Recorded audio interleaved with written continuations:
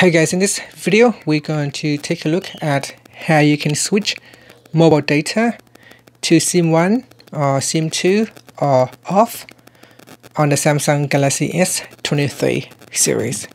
First, tap on the home button to go back to the home screen. From the home screen, swipe down at the top and tap on the settings icon.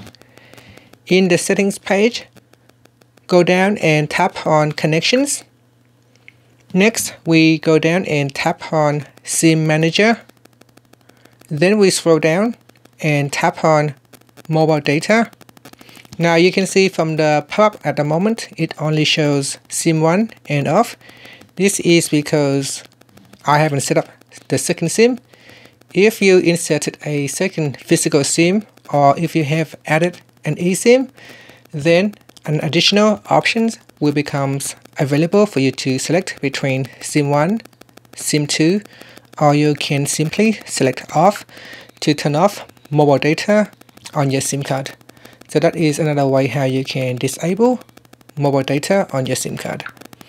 And after that, you can tap on the back key to go back to your settings page, or tap on the home button to go back to the home screen.